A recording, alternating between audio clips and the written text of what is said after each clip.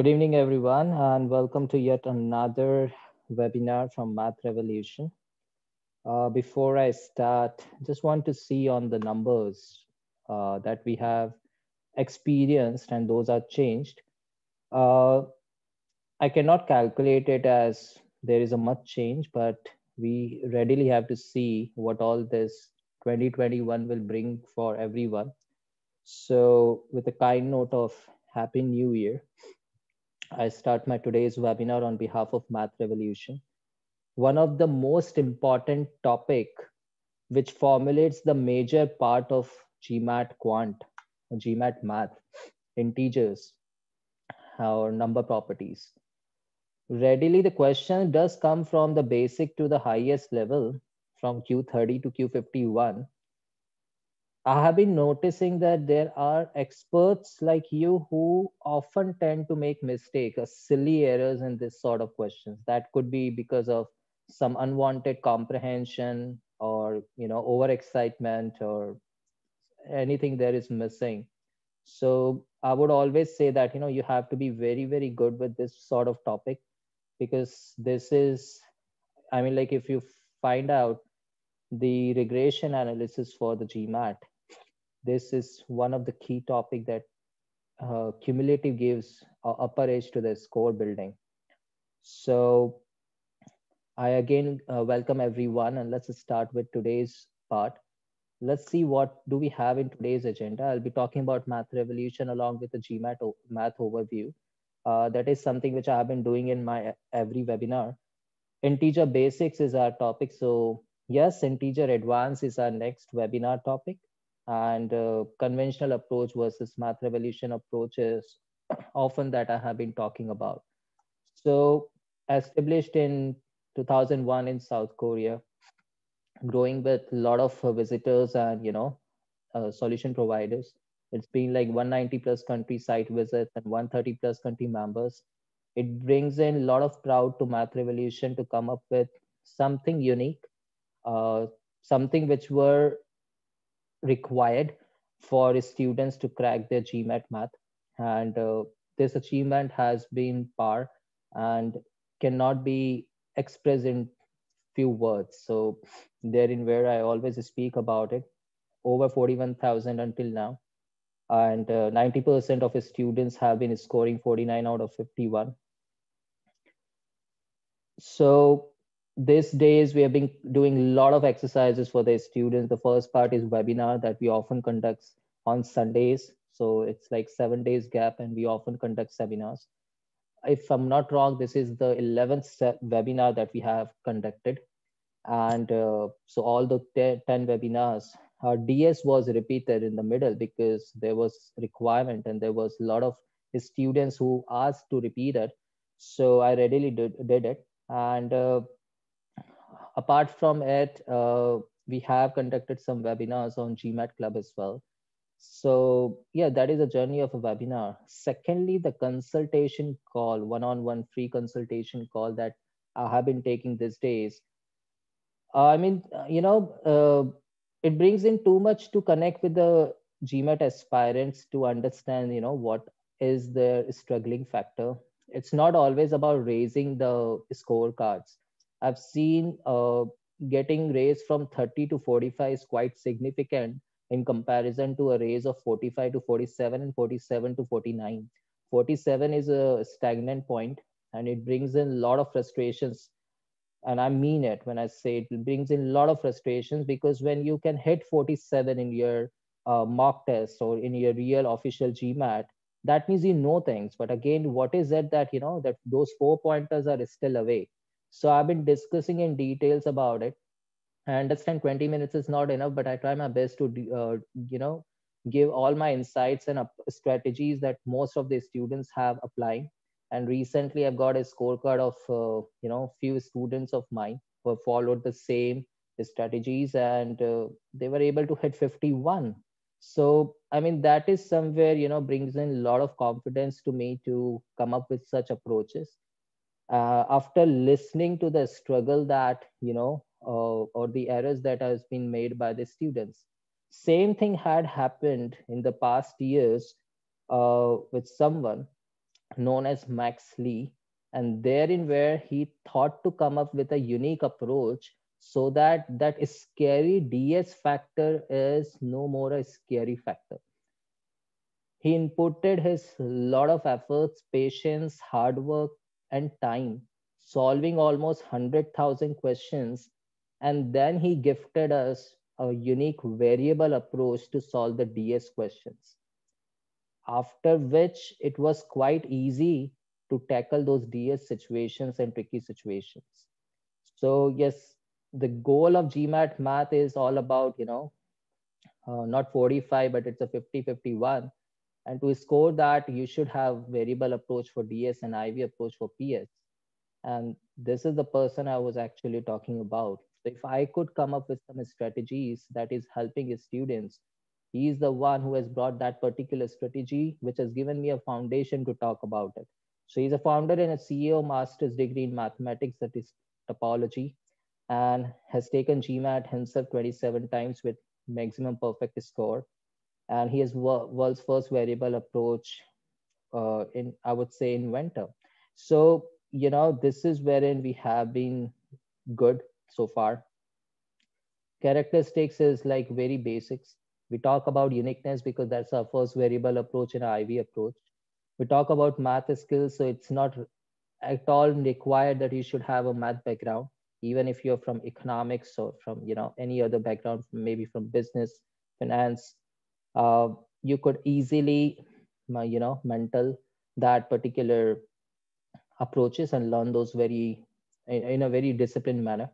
And quickness is like, you always have at least 10 minutes to spare before your exam. Accuracy is that accuracy is must. I mean, like, we do require accuracy. So that is wherein we talk about. Now let's talk about the strategies for 50-51. Conventional approach given in the official guide and something which we were taught during our high schools is okay. I mean, like, I won't comment on the fact that they cannot help us in getting 50-51, but the amount of students getting 50-51 through those approaches are few. And for me, if I talk about the data set of all those students, they will be simple outlier. So my regression fit doesn't matter or happen to be fit into those lines. Maximum number of students will fit onto that particular line, which are not 50-51, but they are close to 42, 43, 44, 42, 43, 44. And in regression analysis, it's always a baseline fit. So again, that is not a proper solution to it. So coming on to the other hand, then when we had the variable approach and IV approach, could see that there was not lot of dispersed data, and most of the students were able to score 50-51 through these particular strategies. So now going ahead with something for which we have gathered today, it's a definition of integers. Now we are starting with something which we would be definitely talking about. So keep your pen and a paper handy, and let's start the journey for today's webinar. So talking about the very basic term, which is the first term, integers. Anything apart from fraction or a decimal component would be considered to be integer if you have considered them along with zero and negatives. So whenever there is a word called integer into your question set, you need to be very sure of considering zero and negatives. And of course, positive can easily be taken through because that is not a real challenge. But now there lies two more concept into this. There is a non-negative integers and there is a non-positive integer. Zero is a neutral value, cannot be considered as a positive or a negative. So if a question says it's a non-positive integers, that means you need to consider negatives and zeros both. Wherein if it says non-negative integers, then you should have considered all the positives and zeros too. So this is one of the key factor that you should always remember about. So let's solve a pretty easy or maybe a difficult question. I'm not sure. I'll just solve it. So what is the smallest possible value? So I'm talking about the smallest possible value of absolute of x plus y or mod of x plus y for two integers. The question is based on integers, which is satisfying xy equals to 12. So now the product of x and y is equals to 12. And I need to understand what is the smallest possible value of x plus y. Now understand this fact that x times y equals to 12, and I'm dealing with the addition of those two integers involved, but that too is an absolute value. So these are the two concepts or the factors that we have to keep in our mind. We understand that integers are possibly values from minus infinity to infinity, adding up to zeros as well. Now, when xy equals to 12, when the two factors give you a positive result, then both should have the same sign. So, either a case could be like when x and y both are positive or both are negative. So getting 12 would be much easier for me to understand. Like it could be 1 times 12, 6 times 2, or 4 times 3, or 3 times 4, 12, 6 times 2. It will hardly make a difference because we are dealing with x plus y, which is a commutative property. And that is wherein we are getting a pair from a xy, which is a multiplication, which is again a commutative property. So either you do 1 times 12 or 12 times 1, it doesn't make a lot of difference. So the ordered pair that we could get is 1, 12, 2, 6, and 3, 4. Now let's understand the different possible combinations, because I've already told you that integers has to be taken negative as well. So I could easily get minus 12 times minus 1. So now this is wherein, it makes a difference. So x plus y, 1 plus 12, or minus 1 minus 12. Absolute value would again give me the positive result. So that becomes 13. For 2, 6, 6, 2, minus 2 minus 6, minus 6 minus 2, it would be 8. For 4 and 3, it would be 7. So now out of these three values which I have got on the screen, 13, 8, and 7, the smallest possible value is 7. So my answer goes as C. Job is done. Now let's move on to the very basic concept, which is a even and odd integer. We already know what a even is, what a odd is, but this is very much applied during the DS questions. So even anything integers that is divisible by 2. 0 is also an even integer because 0 is divided by 2. Now include both positives and negative integers. So minus 2 is also an even integer. So always pay attention to the negatives along with zeros. And integers, those are not divisible by 2, or a data set of odd integers. So minus 3 is also an odd. So now if n is an integer, it's been defined n is an integer, it could be negative, positive, or 0.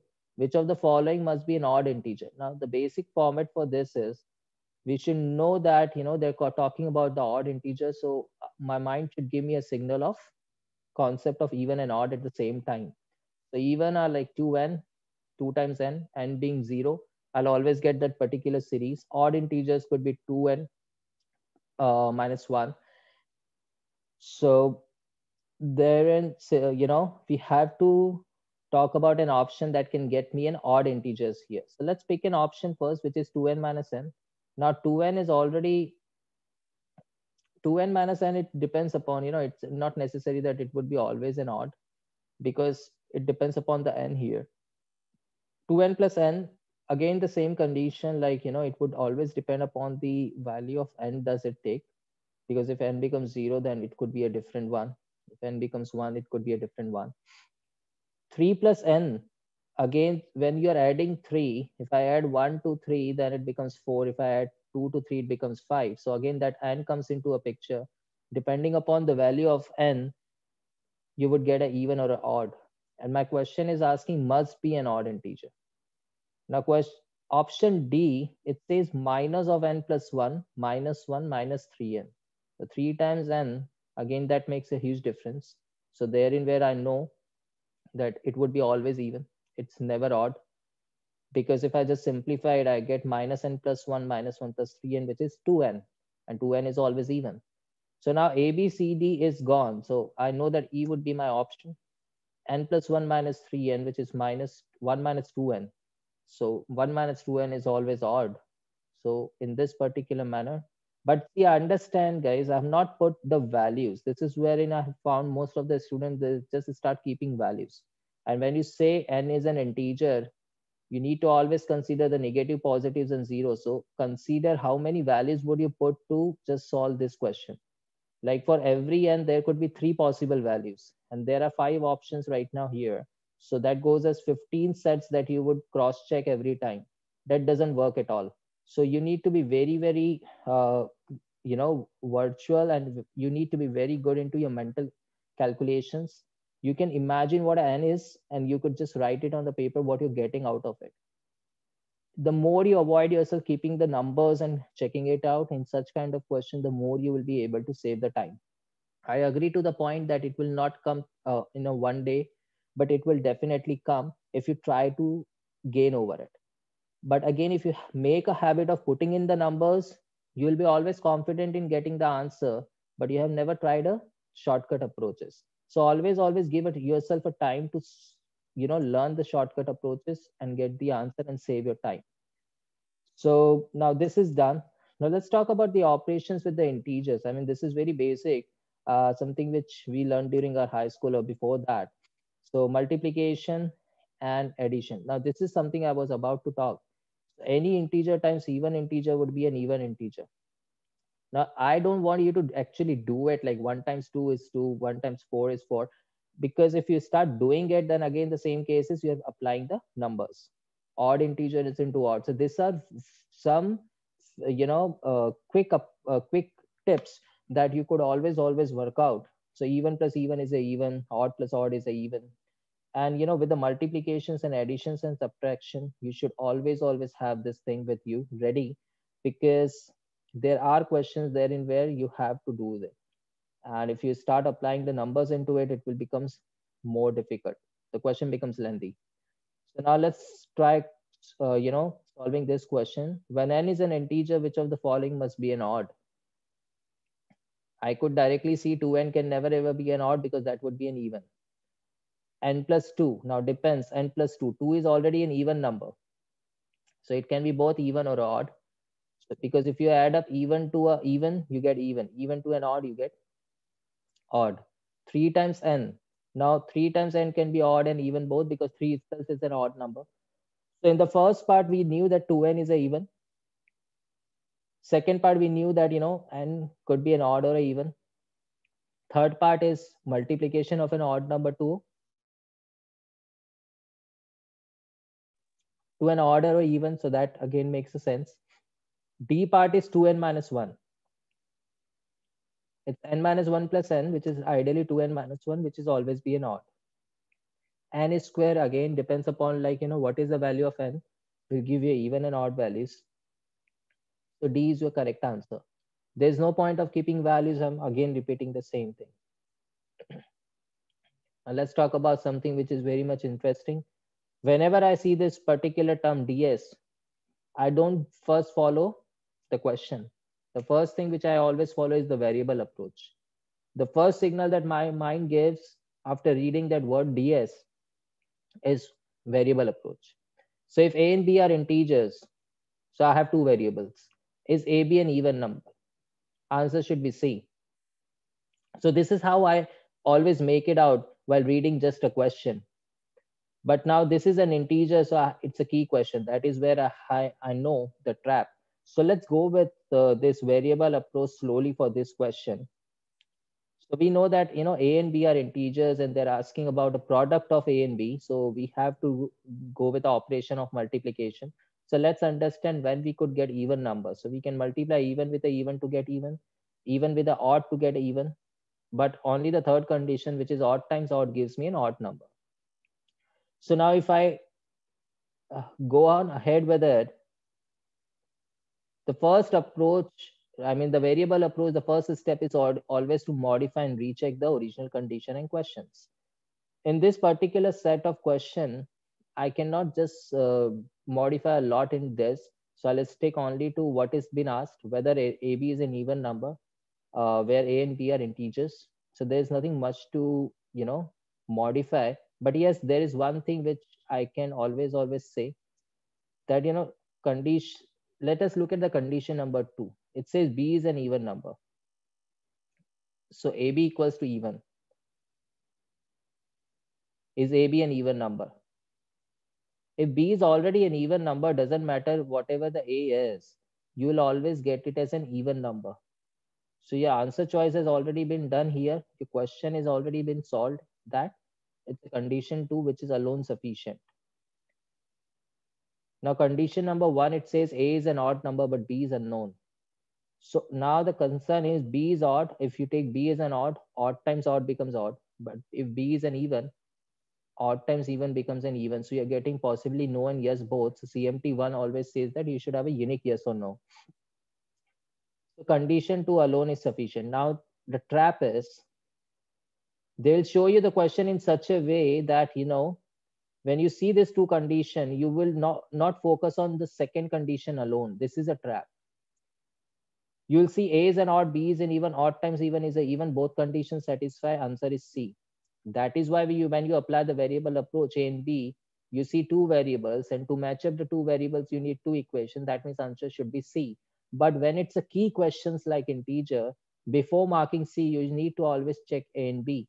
And therein where I know that even if it is coming as C, I can still save myself because I have to check A and B. So therein where again the variable approach saved me, because I didn't mark just looking at odd and even. And I'm telling it to you right now, we have time. So you can, you can ideally see this question for like 5 minutes and you can easily solve it. But when it is an exam zone, that particular pressure zone, when you had done a lot of questions before and you still know there are a lot of questions to come through, you don't pay much attention and you are very much into hurry. So therefore GMAT always trap questions. They will talk about AB as an even number. Your mind will say even times even, okay fine, even odd, okay even odd, this is what it is showing. B is even, A is odd, okay let's combine AB odd, done. But we forget to take things that B is an even number. So now variable approach tells me this fact that if it is an integer question, before marking C, go ahead and check A and B separately. So variable approach does not only give me an upper edge on getting to know the answer, just reading the questions at the start, but also helps me to save from all those particular traps that a GMAT can build up. All right, talking about a prime and a composite number. There are a lot of questions in the prime numbers and composite numbers in DS. So prime number has always got two factors, that is one in itself. And because of this, one is not a prime number because we should have two factors. There is no at least or there is no at most. It's always exact two factors. So one is not a prime number. Two is the only even prime number because all other even numbers are divisible by two. So therefore, they cannot be the prime number itself. And then all the odd, I'll not say all the odd numbers, but remaining all prime numbers except two are odd. So this is wherein we talk about the prime numbers. The composite numbers have a different factor. So it's the integer that has to be greater than one, and that is not a prime number. So if I talk about 4, I can write it as 2 times 2. If I talk about 6, that is 2 into 3. So it's a product of a prime number again. So that's what I say as a composite number. Now let's talk about this question. What is the sum of the three greatest two-digit composite numbers? Sum of three greatest two-digit composite numbers. Now understand this fact very clearly. We need a composite numbers, not a prime number. So we are first of all dealing with two-digit number. So the number starts from 10 and ends up at 99. So my range is from 10 to 99 inclusive. Secondly, I'm only talking about the composite number. I don't have to deal with the prime numbers. Now they're asking about the greatest. So definitely my scope of attention is goes to 99. So 99 is not a prime. 98 is not a prime. So I'm not making any error here. Now 97. So now that can make an error because 97 is not a prime. 97 is not a composite number. I'm sorry. 97 is a prime. So the number that I have to take next is 96. And now adding 99, 98, and 96 is not a big deal. We have 3 times 90, so that becomes 270. And then we have 9 plus 8 plus 6. So my ultimately answer goes as 293. That is it. Now let's understand the characteristics and properties of 0 and 1. Now, after going through this slide, you will understand that was it beneficial or not. We know 1 is an integer, but it is not a prime nor a composite number. So you can multiply 1 to an n to get the same number. You can divide by 1 to get the same number. If you just multiply an n by its reciprocal, that's a multiplicative inverse, you always get 1. Division of a number by the same number always gives you 1. 0 is an integer, okay? It's neither a prime nor a composite, neither a positive nor a negative number. It's an even number. So multiplication of any number by 0 gives you 0. Dividing any number by 0 is undefined. We cannot divide it. 0 often falls under the additive properties. Addition of a number to 0, or 0 adding to a number gives me the same number. And 0 is divisible by all the numbers. So, characteristics and properties of 0. 0 is a multiple of all the integers. Always remember this. 1 is factor of all the integers. Please remember this. There are some questions which even, they have gone through my eyes when I was just doing the solution posting on the GMAT club. And these are the properties that were applied there. So 0 is a multiple of integers. 1 is a factor of all integers. Now let's talk about something which is pretty obvious to see on the GMAT. N divided by 7 gives me a remainder 9. And same n dividing by 6 gives me a remainder of 4. And this sort of remainders, quotients, and dividend questions are pretty common and at times tricky, may take a lot of amount of time.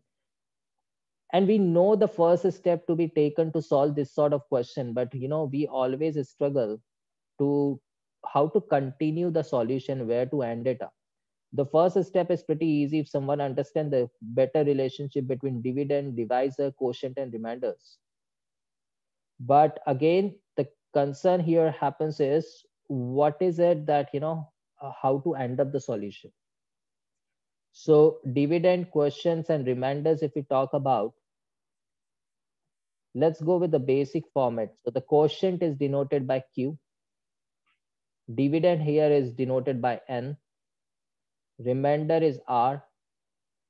I have a positive integer P, which is a divisor. So I can often write dividend, which is N, in terms of P, Q, and R. So dividend N would be nothing, but it is equals to P times Q plus R if there is any. So suppose if I take a particular number, 8, and if I'm dividing it by 3, 8 is my divisor, 8 is my dividend, 3 is my divisor. My quotient would be 2, so that becomes Q, 3 times 2. And my remainder would be R, which is 2. Now this first 3 lines are pretty common and known, but the next 2 lines are something, if you could remember, your half job is already done. The remainder is never negative. It is never less than it is less than divisor always. So R would be always greater than equals to 0, but less than P. Now if divisor is negative, then you can always put the absolute for P.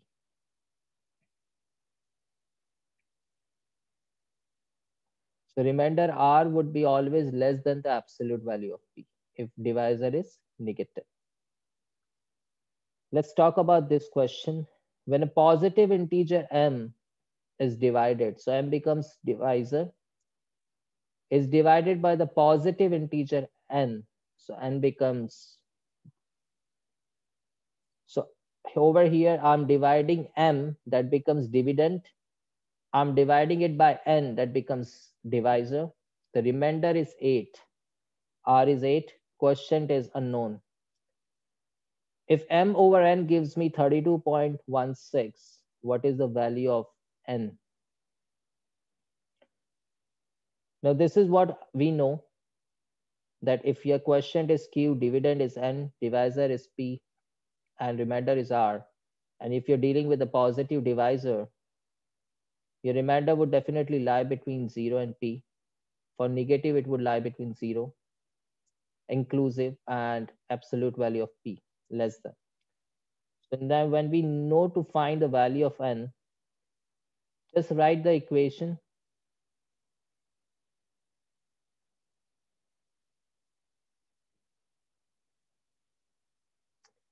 So your positive integer M is divided, so M equals to N times Q plus 8. Now this 8 has to be greater than equals to 0 and less than N.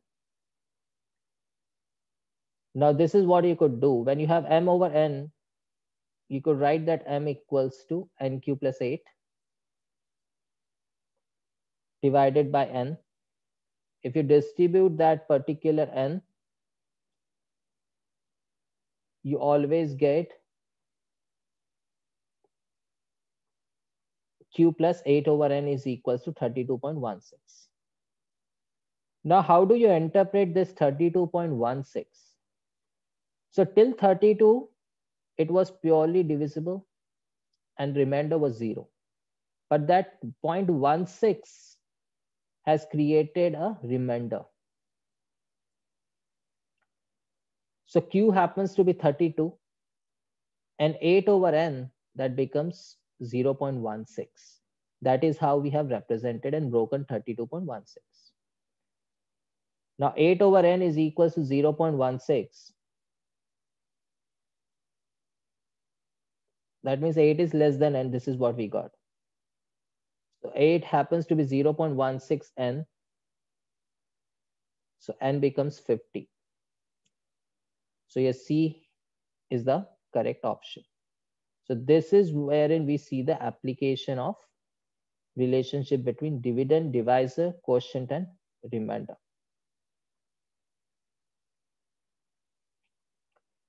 Now let's talk about the first n positive integers and non-negative integers. So the first 5 integers are starting from 1 are 1, 2, 3, 4, 5. The second 5 positive integers, so the 5 integers are starting from 2. Understand, the second 5 positive integers, the 5 integers are starting from 2. They are 2, 3, 4, 5, 6. The first 5 non-negative integers are 0, 1, 2, 3, 4. So never get confused with the second 5 positive integers. They are not 6, 7, 8, 9, 10. It is always a number that has to start from. Please pay attention to the wordings. They're pretty catchy. Now, this is something that we had been learning in the grade 3 or 4. How do we write digits? What are their international place value system? How to make 2-digit number or a 3-digit number, how to round off, right? So this is wherein, the digit came into picture. This is how the digit look like. So we have a decimal here. So everything on the left part of the decimal goes with unit digit, tens, hundreds, thousand, 10,000, millions, 10 millions, billions. On the right part, there is nothing called a unit. It's always a start with tenths, that is 1 over 10, hundreds, 1 over 100, thousands, 1 over 1,000, 10,000. So on the left part, you start multiplying. On the right part, you always divide. This is how a particular digit look like or a number look like. Now this is the second expression of digits. So my first digit is 2, not 5. My second digit is 3. My third digit is 4. And my fourth digit is 5, which is the last digit.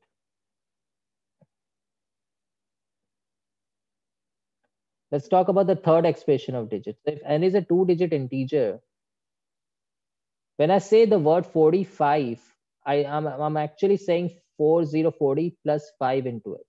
So 5 is at the unit place. So 5 times 1. Now, how did I form 40? By getting 4 multiplied to 10.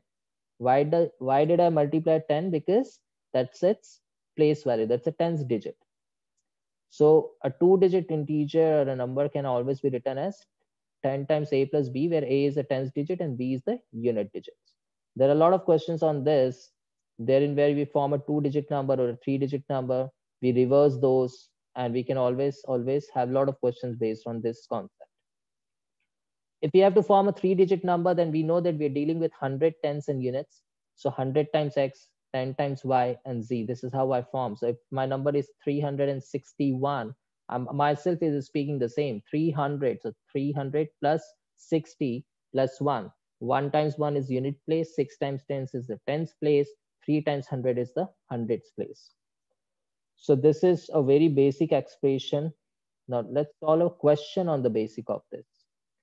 If n is a 2-digit integer, so we are just dealing with the tens and the unit place, where x is the tens digit. So they have already given us what is the tens digit. So n is a 2-digit integer, where x is the tens digit of n and y is the unit digits of n. What is the value of y squared in terms of n and x? So you need to get the unit digit first and then square it so that you can get the value in terms of n and x. So let's talk about the expression of digit. We're dealing with a 2-digit integer here. So that would be written in terms of 10 times n plus b. Let's understand what the information is given in the question. N is a 2-digit integer, x is tens digit, y is the unit digit. Let's form the number first. So n becomes 10 times x plus y. Now, as we are dealing in terms of y, the question is asking about y, we'll simply rearrange the equation to get y equals to n minus 10x. Squaring this particular number is not a big deal. Now, even without squaring, ideally, you could get the very simple answer like n minus 10x is a whole squared. It's simple logic of a minus b whole squared. Whenever we does a plus b whole squared or a minus b whole squared, the only difference it makes is plus 2ab and minus 2ab. So the two squares part, n square and 100, will not make a difference to anything. The only difference it will make would be the minus and the plus sign. So b and e are obviously out. So we are just left with a, d, and c. Now multiplying this, c doesn't work because we are dealing with 10, so that has to be 100. So we need 100 actually. So only answer that is left out is a. So this is wherein you could save a lot of your time if you could do the mental calculation. So you don't have to actually square it, but you can directly see to the options and mark your correct answer. Let's talk about the unit digits, the cyclicity patterns, and all those particular thought of concept. Now the last digit in a whole number or the digit before the decimal point is a unit digit. Like 1, 2, 3, 4, 5, 5 is the unit digit. 67.897 is the unit digit. Let's talk about the power of a number. Unit digit remain the same or repeat after every second or fourth power. Now this is something we'll see in the upcoming slides, but just remember unit digit remain the same or repeat after every second or fourth power. Know that the unit digit of the base numbers reoccurs periodically. So we have to see this unit digit question. So whenever there is a unit digit question that they are actually dividing n by 5 or a 10. So remember when you get when dividing n by 5 or a 10. So, it's all about remainder when you divide the unit digit by a 5 or a 10. So this is how we actually comprehend or interpret a question. So if they're asking a unit digit question, that means they're dividing it by 5 or 10. And what is it they are dividing? They're dividing the unit digit by 5 or a 10. So if we talk about the unit digit cyclicity, let's take for 3. So 3 to the power 1 is 3. 3 squared is 9. 3 cube is 27. And we are just dealing with the unit digit. So slide will only show the unit digit. So that is 7. 3 to the power 4 is 81. There's no concern of 8. So I'll just end up writing 1. 3 to the power 5 is 3. So now what I have always understood is if there is a number and if you're raising it, if there is a single digit number and if you're raising itself to a power of a 5, you will always get the same number at the unit digit. So 3 to the power 5, 3, 4 to the power 5, 4, 5 to the power 5 is 5, 6 to the power 5, 6, 2 to the power 5, 2. So that is what it has been said that, every number repeats itself after fourth power. After fourth power, that means at the fifth power. Deepak, you have comprehended it wrong. And it's not how divided by 5 is unit digit. It's all about if we have to divide something by 5 and have to find something, or if you have a number which has to be divided by 5 or a 10, that means we have to make sure that we divide the unit digit because that is the only last digit which will define whether the division is possible or not. So we need to divide a unit digit by 5 to get to know the answer. Yep.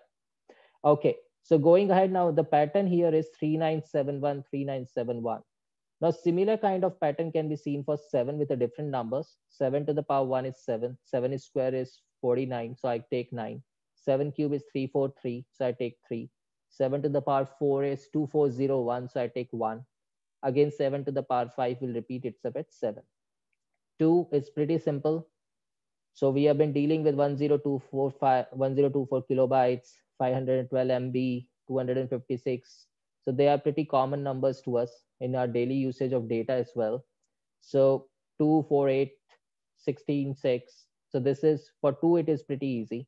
For 8, 8 to the power 1 is 8. 8 to the power 2 is 64. So that gets me 8. 8 cube is 512. That gets me 2. 8 to the power 4 is 4096. That gets me 6. 8 to the power 5 is again an 8. So again, the repetition that, or the pattern that I'm getting is 8426. For the other numbers, if you see, like for 4, 4 to the power 1 is 4, 4 is square is 16, 4 cube is again 64, so you're ending up with 4. So the pattern that you're getting here is 4, 6, 4, 6, 4, 6. That is why I said that the unit digit repetition can always be seen at the second power or after the fourth power. Similarly for 9, if you see 9 to the power 1 is 9, 9 square is 81. So 9191, this is how what we get it. Now, there are some beautiful numbers that no matter whatever power you raise it to, you will always end up with the same numbers like 0, 1, 5, and 6. So 0 is one of those, 1 is one of those, 5 is one of those, and 6 is one of those. So ideally, we multiply the same number to itself to get the same number. Now let's talk about this particular number. What is the unit digit of 2 to the power 19? There was a reason I have taken this particular question in today's webinar. I know it is pretty easy webinar, pretty easy question, but again, the reason behind taking this question was just to see how many of the students actually go ahead and solve this question. Because for me, when I looked at this question, I directly marked the answer as C and just went ahead. But I have seen what happens is like, we've learned so much that we always make a mistake to understand where that particular question actually want me to solve the question, or is it just looking at it and I could get maximum answer out of it. If I see it this particular question, what happens is unit digit. Okay, so my mind says this is a question of unit digit. There are certain numbers raised to the power. I'll quickly pick 2 to the power 19, get it into the power of 4 to get a unit digit for 3 and 5 and 7. Why do I forget one fact that 5 will always give me 5? 5 will always give me 5, right? And if you're multiplying 5 to a particular number that are here, we have 2 also here. So the answer should directly go as what? 0.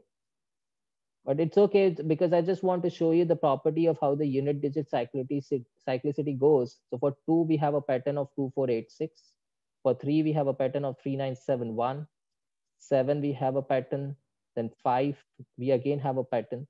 So if we just break it here, but let me solve it for the students once. So we have 4 numbers here which are raised to the sum powers, 2, 3, 5, and 7. Now let's talk about the cyclicity of 2. This is something which we learned in the previous slides. So 2 always have a pattern of 2, 4, 8, 6. You don't have to cram it. You can quickly do it because see, what will you get cramming out of it? What will you get cramming out of it? Concern is this, because if this question is not there in your exam, then there is no point of that particular thing which you have learned. So the much better or the best part is whenever such sort of question comes in, you can simply write this pattern quickly.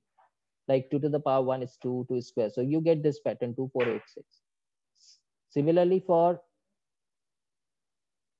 3, you can write this pattern 3971.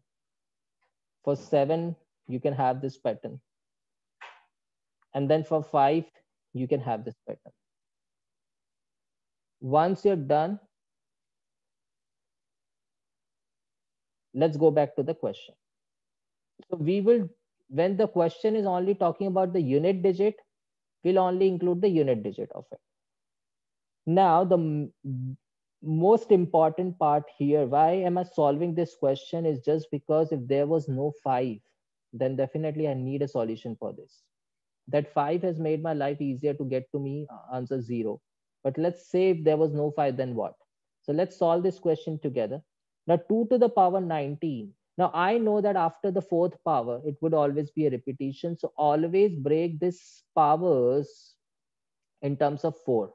Now 19 is not completely divisible by 4. So I know 4 times 4, which is 16. I'm still left out with 3 parts. So how will I write this 2 to the power 19 as 2 to the power of 4 times 4 plus 3? Similarly, for 3, I'll write 4 times 5 plus 1. For 5, I'll write 4 times 3 plus 3. And for 7, I will write 4 times 1 plus 3. Now don't get confused. When this is a plus, exponent property says that means over here it was 5 cube. Because if your bases are same, then only your powers are added. Now this is a beauty, this is wherein, the math comes into a picture. We have always been taught that if LHS happens like this, then you will get something on the RHS side. And the exams like GMAT, GRE, they will often form a particular question in which you have to apply the RHS side. They'll give you the RHS side already, and they need to see whether the student can go back to the LHS from where it derived. So over here, if I say 2 to the power 2 times 2 to the power 3, most of us can do it 2 to the power 5. But now they're giving us like this. They've added this power. So I need to break it into terms of base and power. So 2 to the power 4 times 4, this plus 3, that means over here it was 2 cube. Over here it was 3. Over here it was 5 cube. Over here it was 7 cube. So now 2 to the power 4 times 4, I know it will always repeat. So my answer will not make much change. It will be just 2 cube times 3 times 5 cube times 7 cube. Now 2 cube is 8. 3 to the power 1 is 3. 5 cube will always end up with 5. 7 cube will give you 3. Now you already have a 5 here. If you multiply it by 8, you'll get 0. So your unit digit goes as 0. So when you solve most of this particular question, you'll often see that it's pretty easy. And this technique is very much effective when you solve the question which asks for the remainders. So this was the trick that I applied at the start.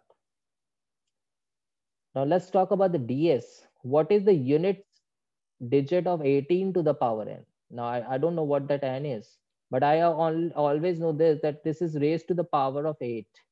So the cyclicity or anything that I can do is with the 8. Now the question is, when n is divided by 4, the remainder is 3. And when n is divided by 5, the remainder is 3 again. So let's talk about this. I'll be definitely applying the variable approach. We are just dealing with the last digit number because we have to find the unit digit. So now the concern here is we are talking about 8. I'll quickly write my pattern for 8, which is 8, 4, 2, 6, 8, 4, 2, 6. After having written this particular cyclicity for 8, I'll go on my first step and I'll see how to modify or recheck the original condition, which says the unit digit of 18 to the power of n. So the pattern I've already been known is 8426, 8426. And 8 always occurs or reoccurs itself periodically after every fourth power. Now the question says to find the value. So now when n is divided by 4, so if it is getting divided by 4, the cycle repeats after every fourth power. So A is the correct answer. When n is divided by 5, now let's understand this before going to the second condition. When n is divided by 4, the remainder is 3. Go back to the divisor dividend logic and come back with that particular relationship. We can always write n equals to 4k plus 3. Now when I'm writing n equals to 4k plus 3, I can raise this 18 in terms of 4k plus 3. Now 18 to the power of 4k won't make much difference because that is a fourth power. So the only difference it will make is 8 to the power of 3.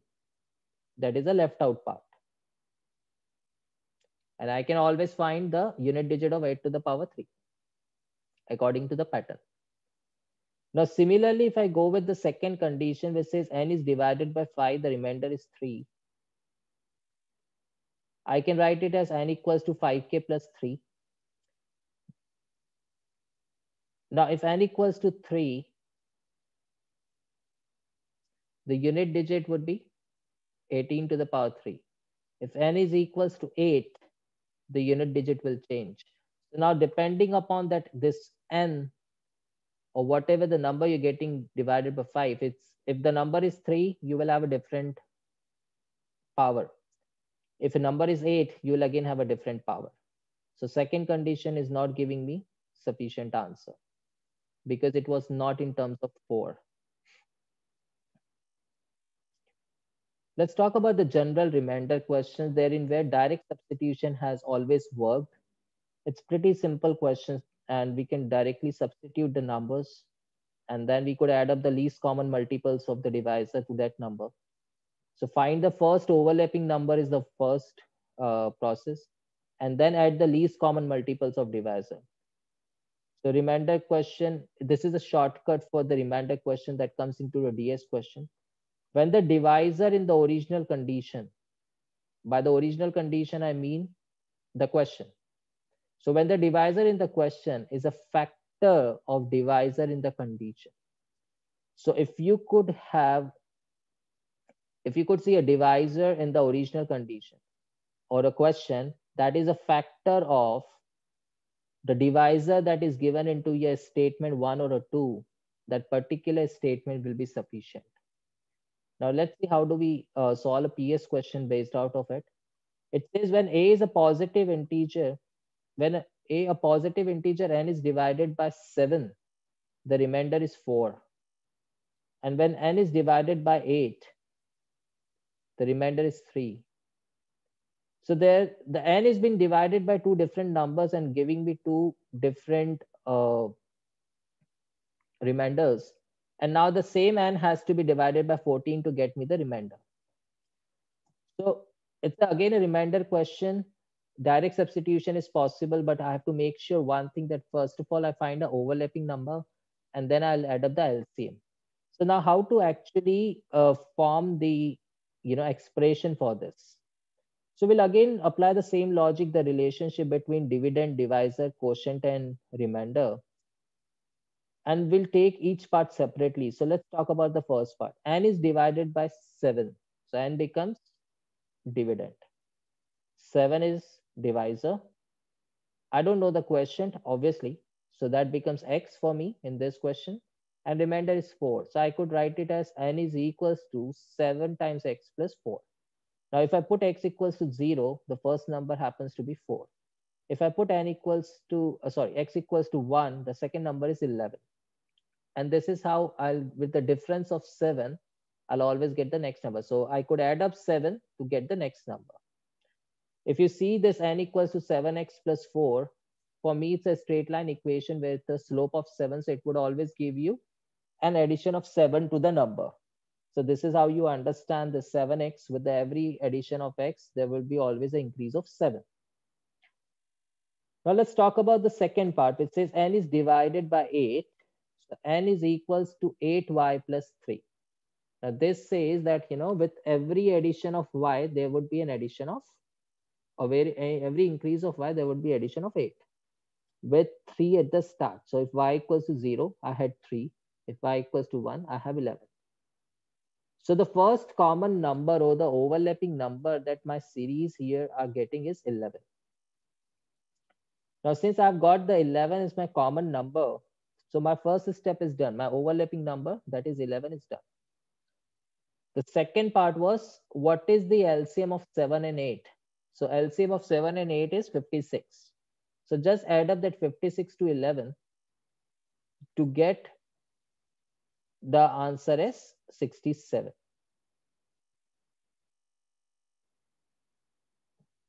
So is that the answer?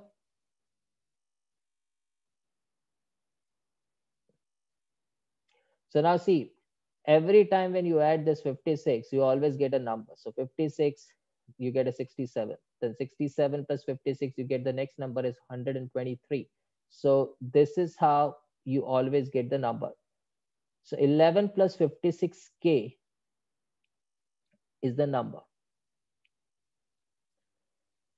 So in the first case, you just pay attention to this.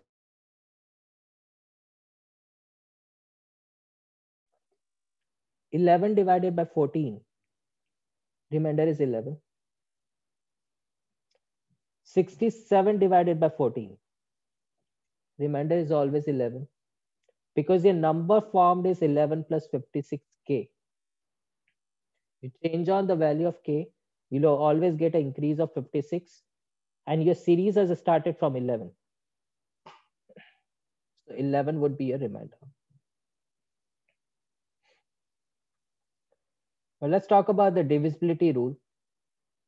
So if there are three positive integers, m, n, and p, and if I write p is equals to m times n, that means p is divisible by both m and n. This, seriously, this looks a very simple fundamental property, but let me tell you, most of the people always struggle to know where this should be applied. The question is formed in such a way that we could not even get a hint where we could apply this. So this is what you guys have to learn.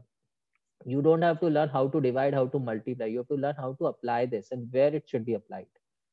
So this is one logic, that p is equals to mn, and then p is divisible by both m and n. Now when p is divided by m, the remainder is 0. When p is divided by n, the remainder should be 0. And when p is divided by mn, the remainder should be 0. That is what we say it is divisible. So now if this question says, for positive integers mn and p, if p is divisible by m and m is divisible by n, so p is divisible by m and m is divisible by n, so you need to tell when p is divided by n, what is the remainder? It should be 0. But again, let's see. It could be 1 as well. It could be 2, 3, or can we determine it or not? So divisibility is simple. If p equals to mn, that means this both are, p is divisible by both. And remainder should be always 0. So let's talk about this. If p is divisible by m, that means I can write it as p equals to m times k. M is divisible by n, that means m is equals to n times s.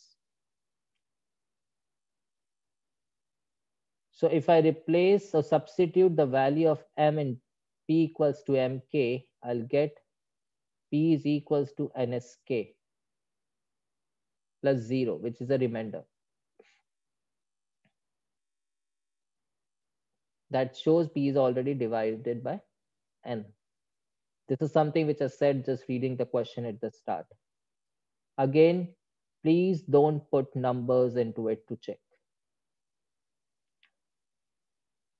Okay, this is one more important thing, factors, which are also divisors and multiples. There's common confusions many a times. What are factors? So the integers which can divide into p without a remainder. So if I have to find the factors of number p, I have to find those integers which can divide p, leaving no remainder. If I have to find a multiple of a number m, then I need the integer p, which can be obtained when m multiplies with another integer. So multiple is nothing but it's a table. And factors are the divisors which gives remainders. A simple concept for both. So let's say this is a question, and factorial is, factorial is something which is very much, I mean, GMAT loves factorials, especially in terms of number properties and integers kind of question. So if 3 to the power n is a factor of 15 factorial, and they'll always try giving you the big factorials, which one cannot even think to expand and find the answer.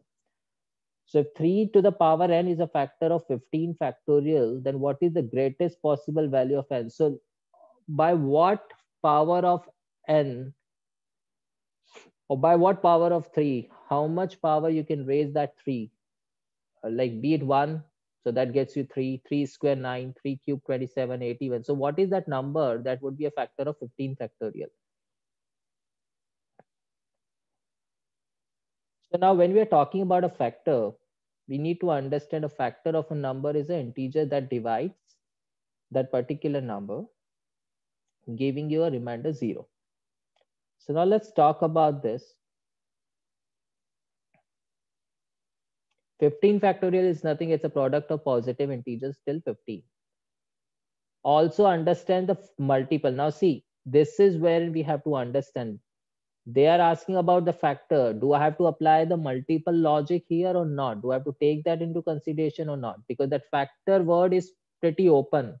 So that can make me understand that I have to apply the logic of factors. But the multiple part is hidden here. That is what we need to understand.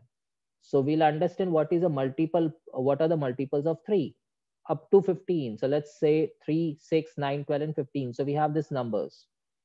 So when we have these numbers, then the best thing which we could do right now here is 15 factorial is like 1 to 15, a product of 1 to 15.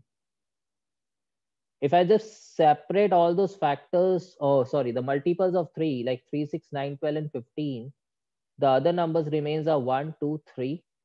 So 3 is already in the other group, 4, 5, 6 is in the other group, and so on. Now write this 3, 6, 9, 12, and 15 in terms of 3. So 3 is 3 to the power 1, 6 is 3 to the power 1 times 2 to the power 1, 9 is 3 squared, 12 can be written as 3 into 2 squared, 15 is written as 3 into the power 3 to the power 1, 5 to the power 1. So if I combine all these threes, I'll get it as 6 at the end. 3 to the power 6, I've got 2 times 4 times 5, I will still have 1 to 13, 14 numbers left.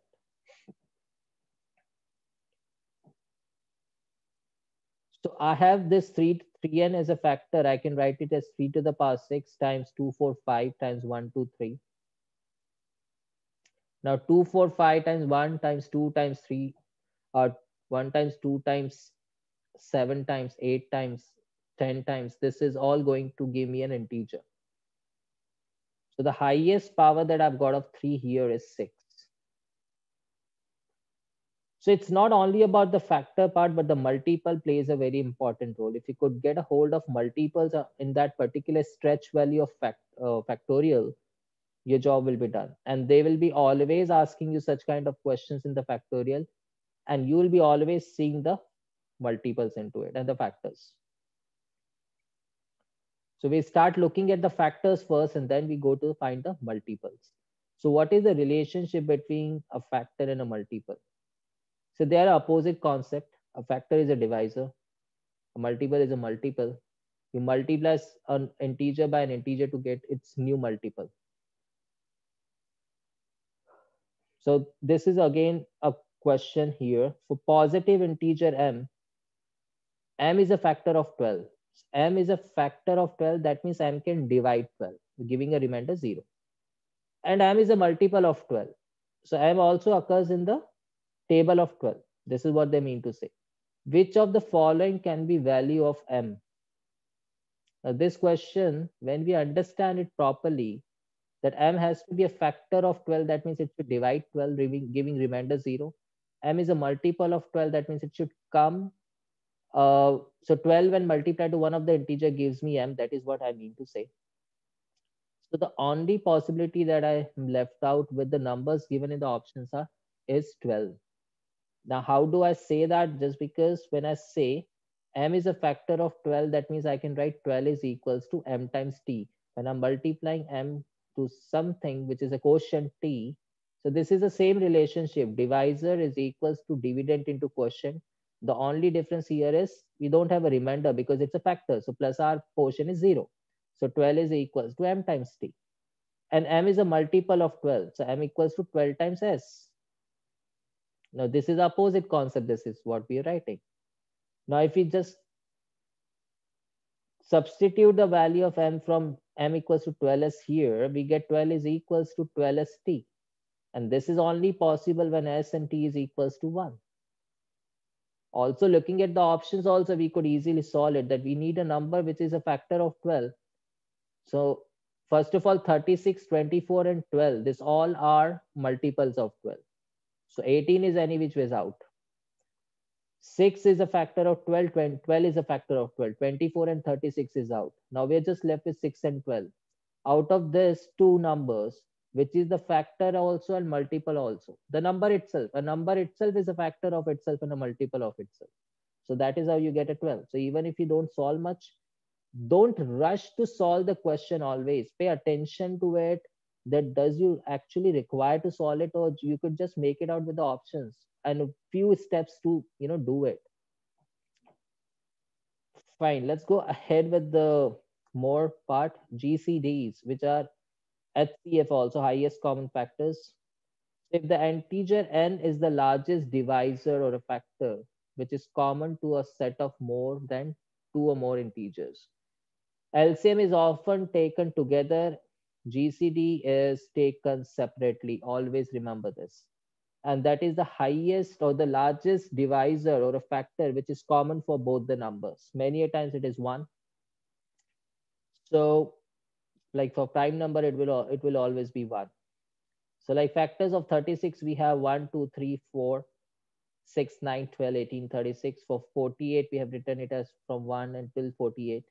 Now, if you find the GC, common factors are 1, 2, 3, 4, 6, and 12, out of which 12 is the highest number.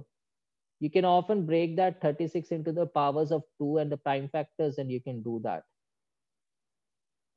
Least common multiple is the lowest common multiple that is common for more integers. So like we have multiples of 6 as 6, 12, 18. For 9, I have 9, 18. So common number is 18. So that becomes an LCM. LCM is pretty easy. But now this is one thing that I want you to pay attention to. GCD and LCM with a minimum and maximum exponents. So how do we actually do with the exponent powers when we deal? So first of all, always make sure that if it is written as 4, always convert that into the prime factors. Always deal into the prime factors. If it is 9, make it 3. If it is 27, 3 cube. If it is 6, make it 2 and 3. If it is 10, make it in terms of 2 and 5. So the first thing is always deal with the prime factors. Now, going with the GCD, you need to find the minimum values of the exponent, which is common. For LCM, we always take the maximum values of exponent of each prime factor. So GCD always take the minimum value common for common prime factor. So suppose I've got 2, 3, 5, and then I've got 3, 5, 7. So I cannot take 2 and 7 because they are not common. And now then I start seeing what is the minimum power of 3 and 5, which are common in both. This is how I find GCD. For LCM, I'll take all the numbers 2, 3, 5, and 7, and I'll take their highest power. So that is what we called as LCM. So now let's talk about this question. If m is the least common multiple of x and y, and n is the greatest common divisor of x and y. So m is LCM, n is HCF or GCD. They have expressed x as 2 to the power 4 times 3 squared, and they've expressed y as 2 squared 3 to the power 3. What is the value of m over n? Recall the concept of greatest common divisor. It is the greatest common factor of 2 or more integers. LCM is the smallest common. We are dealing with the, first of all, make sure that x has got prime factors. Yes. Y has got prime factors. Yes. They've been raised to exponent. That means we have to deal with the minimum and maximum exponents to be taken. Now, x is 2 to the power 4, 3 to the power square. Y is this. Do we have any other number here except then 2 and 3? No. LCM is m. So let's calculate the LCM for this. So m is equals to, I'll take all the numbers. I'll take 2 also, I'll take 3 also. So I've taken 2, I've taken 3. Now I'll raise 2 to the highest power of it. So I've got 2 to the power 4 and 2 is squared. So the highest power is 2 to the power 4. Then in this I've raised with 3 square, but here I have 3 cube. Highest power of 3 is 3. So I'll take it as 3 cube. So my LCM is done. Now for GCD, I'll take the common numbers. Now my luck is good that I have the common numbers 2 and 3 itself. But I have to take the minimum exponent because 2 to the power 4 is not common. It's 2 squared that is common in both. So I take the minimum exponent. That is why we say the minimum exponent. So that's 2 squared. And then I've got 3 squared common. So I'm now the value of m and n. The value of m and n should not, m over n, that is what question is asking, should not be a big deal for us. 2 to the power 4, 3 cubed, 2 squared, 3 squared. You can cancel out 3 squared to the numerator, you'll be left out with 3.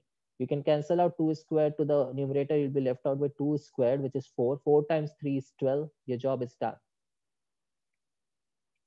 Prime factorization. Always write the number as a product of its prime factor. Any number which is greater than 1 can be factored by prime factors. Like 50 can be written as 2 times 5 squared. So if this is a question, if n is the product of all the integers between 11 and 30 inclusive, this is not factorial. It is 11 times, 12 times, 13 times till 30.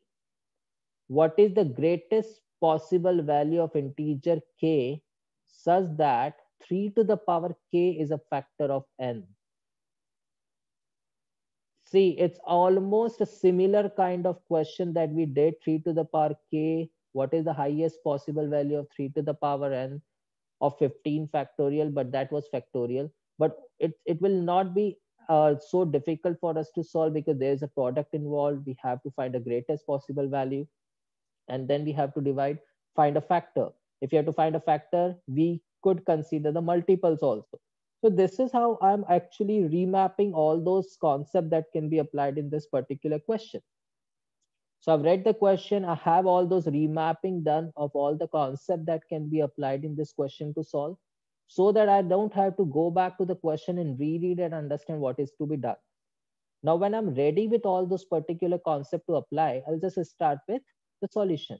So n is the product of all integers, okay? So it's 11 times 12 times 13 till 30. That is equals to 3 to the power k. Now, I'll just find the multiples of 3 from 11 till 30. So those are 12, 15, 18, 21, 24, 27, and 30. Now, left out all the numbers when they are getting multiplied, they're integers, so they'll give me the integers. So now I have just reduced or I've trimmed that particular data set, and I'm just dealing with the multiples of 3 because my question asked me the same thing. 3 to the power k has to be factor of n. So what should be that particular k? So now see, this is wherein you have to understand the previous question. I have showed you how to write that 1, 2, 3 till 15. I took some multiples of 3, 3, 6, 9, 12, and 15 in a set, and I was still showing you the other numbers which were left out. So that is wherein you guys have to see this, that was the first sort of that particular pattern. So we have written it. But if the same phenomena or the concept is applied in some other question, I can definitely understand that there's no sense even to write those remaining numbers because they will be integers because we're dealing with their products. So in the first time, you always, write in detail. The second time when you have the same sort of question, you cut short. Third time, you always cut short. And this is how you improve your shortcuts. This is how you improve on your time. Okay, getting back to the question, it says 12. I'll write it in terms of 3, 4 times 3. So everything can be written in terms of 3 here because they're a factor of 3. So when I see here, I've got 1, 2, 3, 4, 5, 6. And then I have got 9 to the power 3. So 9 itself is 3 squared. 6, again, so, it's much better to break into terms of prime factors. So 10 to the power 3 will have 1, 9 to the power 3 will have 4, 3. So we have got 4, 5, 6, 6 to the power 6 times 3. So that is like 2 times 3 times 3. So 8, 9, and 10. So 3 to the power 10 is your integer. So k value is 10.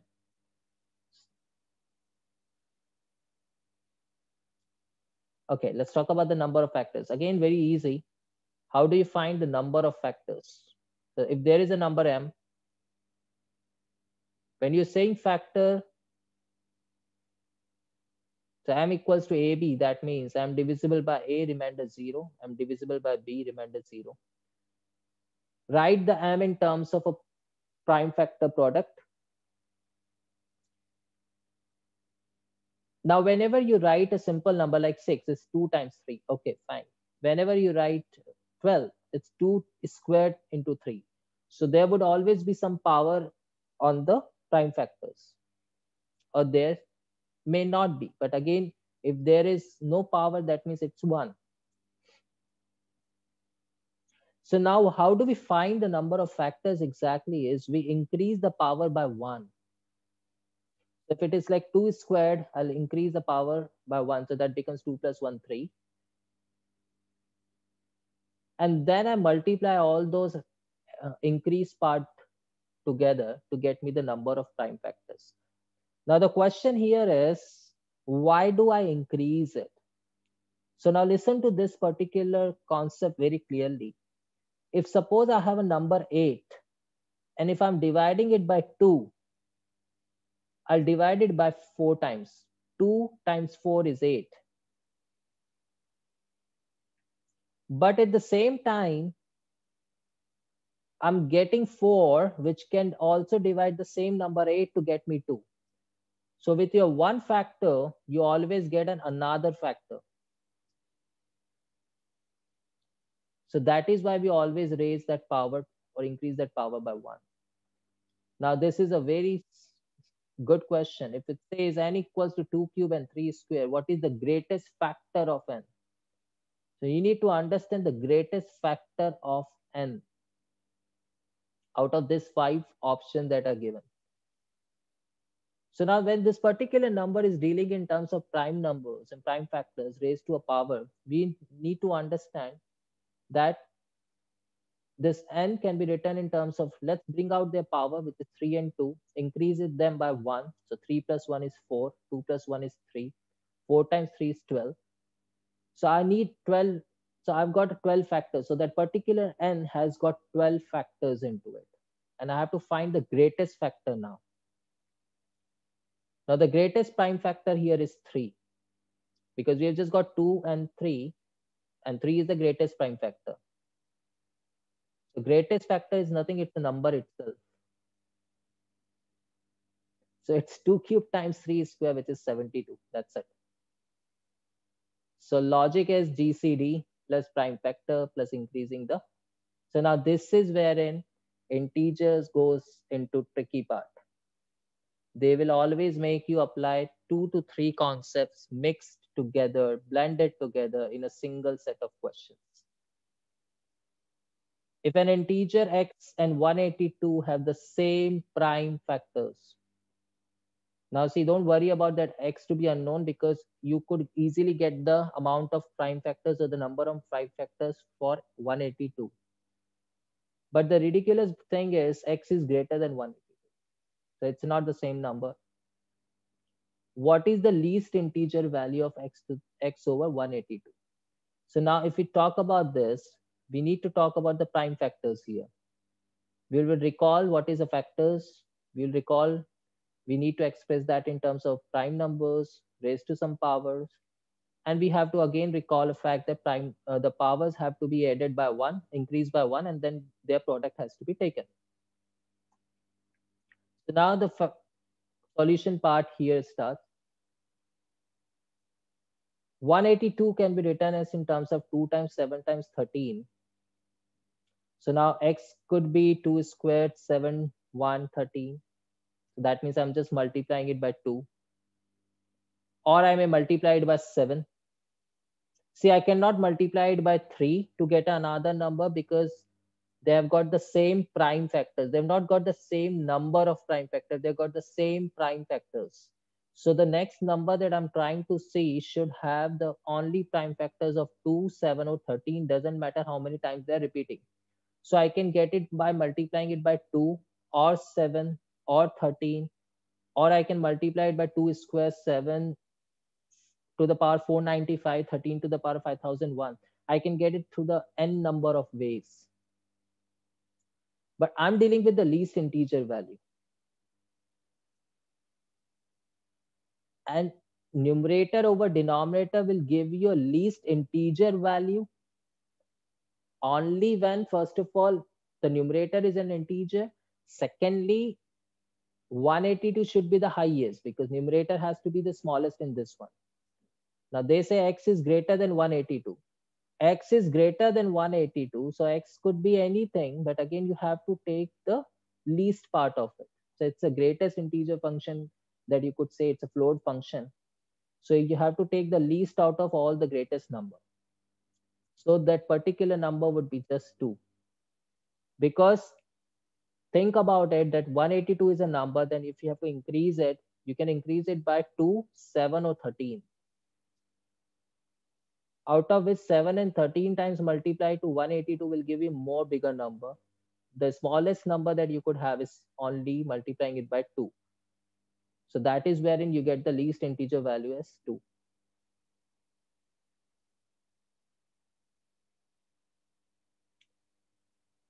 Now the alternative approach that I could have applied if I were you was, looking at the options, I can get to know this fact. Then 182, which is 8 plus 1, which is 9, 9 plus 2, which is 11. Adding up all the digits, I can get to know that 3 and 9 cannot divide this number. If 3 and 9 cannot divide this number, then 3 cannot be the prime factor to it. 5 will not divide this number because my unit digit doesn't have 0. The only left out part is 7 or 2. 7 would definitely divide this number, and 2 would also divide this number, but they're talking about the least integer value. So my least is 2. My answer is done. So even if I don't know what is prime factors, how to get the prime factors, what is the formula, if I forgot it, even I can solve this particular question through the options. So this is why I say don't rush, always pay attention to the question. Greatest prime factor and the smallest prime factor, this is what we found out right now. So let's say if n is equal to 10 factorial plus 9 factorial, what is the greatest prime factor of n? Now, first of all, we need to make sure that we write this in terms of prime factorial. So n factorial is equals to 1, 2, 3 up to n. 10 factorial would be 10 times 9 factorial and so on plus 9 factorial. We can take that 9 factorial common. So that becomes 10 plus 1, which is 11. That means this particular n is nothing but 11 times of 9 factorial. Now, the greatest prime factor of n for this particular question would be 11. Because you don't have 13, you don't have 19. The maximum number that you could have is 11, and that is a prime factor. So this is wherein we are ending that, we have start getting that feeling that now integers, how do they mix up the concept and apply? They will never ever ask you to, apply on a single set of logics.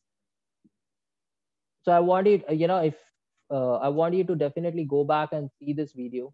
I want you to definitely go back to last two videos, which were very important, like inequalities and absolute value. I hope that you guys are seeing to it. If you have any more questions, you can just drop me an email on my official email, puneet@mathrevolution.com. If you wish to talk to me directly, be it from your non-math background, how to start, how to understand, from how to raise the score, you can often book your consultation call from the, the links are there on the GMAT club and our website as well. And I'll always say, stay away from the conventional approach, because that will definitely end up either, wasting you a lot of time. So just have a heck of variable approach as soon as possible for yourself. And these are the wide range of our courses that you could definitely see onto our website as well. So we have a solution set, then we have a trial pack, and that is for all the students. So once you sign up, you have a free access to the lessons, the approaches, the concepts, to get a confidence into it, and then end up taking any package. If you're looking to raise your score, you got a few days or weeks time left. Shortcut Q51 is one of the best course that I suggest. If you have time right now, say suppose you're appearing in month of end of Feb or March, I'll always suggest to go for a VIP package. For the discounts, you can always write to me. That's not at all a problem. And if you feel like you have a very much discipline and private tutoring sessions, you can always register for all those. This webinar will be soon uploaded on the YouTube, so you could often see under our tab. Having said that, this is something, I would say, for the free resources, register yourself for the Math Revolution. You won't give up a math for 30s and 40s, and you are most welcome to always write me on info@mathrevolution.com for your any query related to package or the services. And if you have got specific queries for math or a verbal, you can always write me, puneet@mathrevolution.com. Having said that, thank you for your patience and for your time today, and you have a great day ahead. Bye bye.